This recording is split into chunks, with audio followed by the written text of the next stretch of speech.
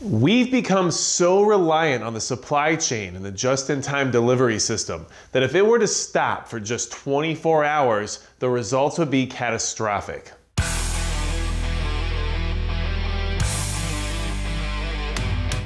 Hey everybody, it's Magic Prepper, and today we're talking about what happens if the supply chain stops for 24 hours or more. It gets very hectic very quickly. And it's something we need to discuss because the supply chain is constantly showing its weaknesses. There's been lots of examples of its vulnerabilities being put on display right now, with the floods in British Columbia cutting off the port of Vancouver. Over $350 million worth of goods per day are affected by the supply chain not being able to operate. And this could happen anywhere at any time. And it's very important that we prepare accordingly based on the fact that the supply chain is extremely fragile. And if you're worried about the supply chain eventually breaking down, then hit the subscribe button below, because hopefully these conversations will make us more prepared for that eventuality. Now, it's such an issue that even the White House has made a special task force known as the Supply Chain Disruptions Task Force, because they know how dire things will get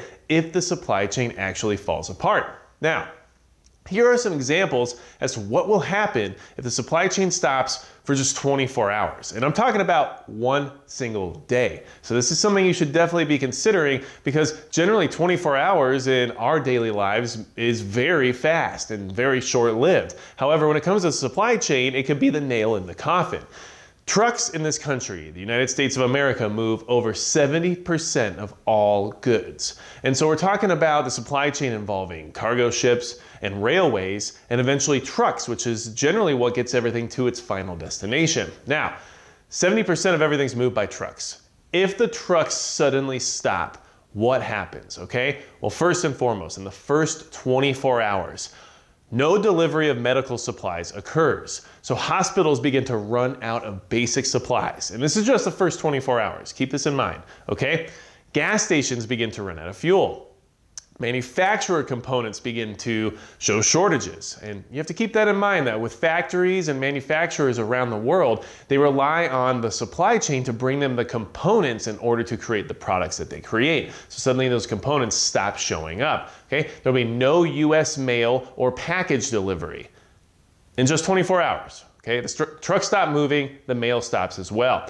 Food shortages begin to develop as well, okay? Because people start buying and nothing's coming in. And we all know the general grocery store only has 3 days worth of food inside of it, okay? Gas prices will skyrocket, and there will start to be lines at the pump because people will catch wind as to what's happening, and everybody will have the same idea about filling up their tank. So that's another thing that's happening day one.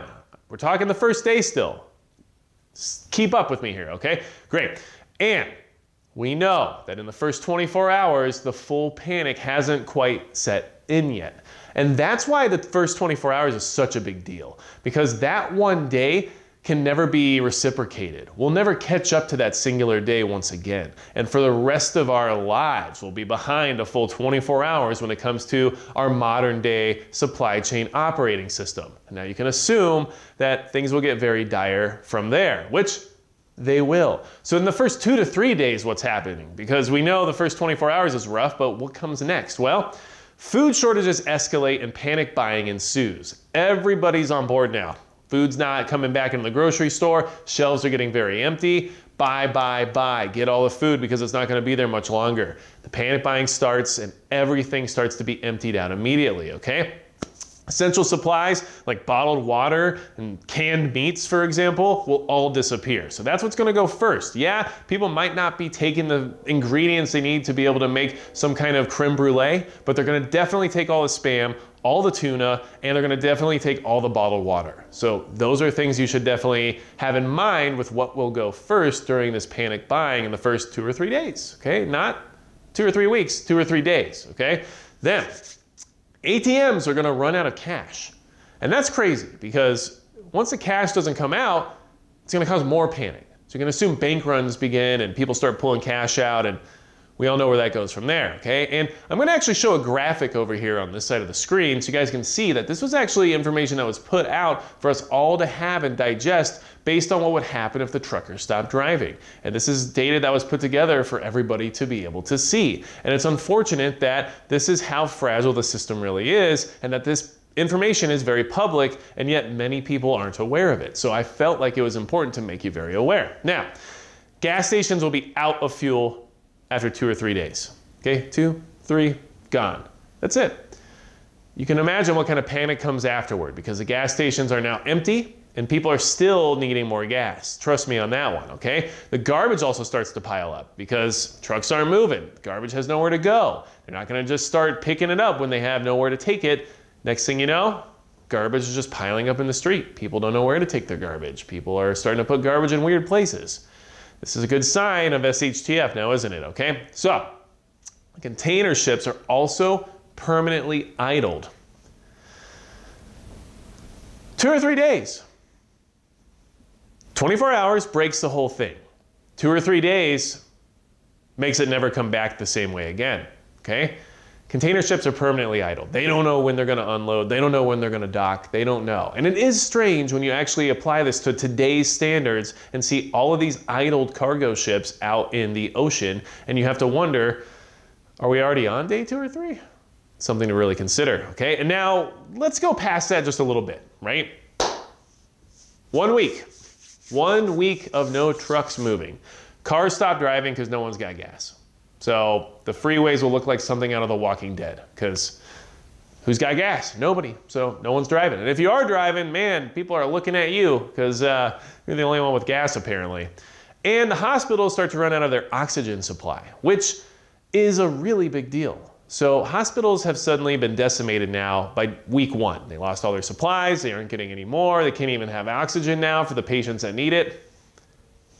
Only takes 7 days.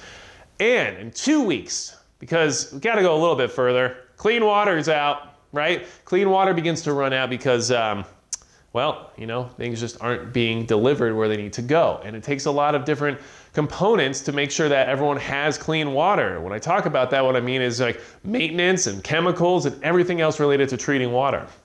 So the clean water, it's gone, okay? Oh wait, that's only 2 weeks. 4 weeks, okay? After 4 weeks of no trucks moving, we're actually out of water.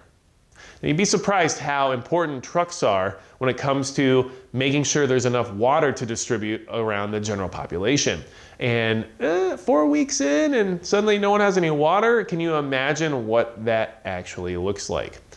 So, I wanted to have this conversation with you because we have to be very vigilant during these times when the supply chain is so broken already. And we have to understand that 1 day without trucks moving, which basically is 1 day of broken supply chain, is kind of the end of it in many ways. It's hard to come back from it, and in fact, day 2 or 3 makes things a lot worse. We have to watch out. Be prepared ahead of time. Don't wait until the supply chain is already broken. Don't wait until day 2 or 3 to be out there panic buying with everyone else. And definitely don't wait until week 4 when there is no clean water any longer. These are things that we prepare for, and these are the reasons why. The system's so fragile that all it takes is 1 day for everything to come crashing down. And what we've seen recently with the supply chain, with what's happening in the ports, what's happening in places like British Columbia, where natural disasters can actually break the supply chain, and man-made disasters like in the Suez Canal can also happen, which can break the supply chain. If anything finally comes together and culminates into one large disaster scenario, and that supply chain actually shuts down for a full 24 hours, I'd have to say things are going to be pretty rough from there on after. So, I wanted to bring this to your attention. Hopefully this information was helpful for you and gave you a little bit more motivation to prepare, because now you know how easily this can all just go away. And without anything else to say about it, that's going to be it for Magic Prep.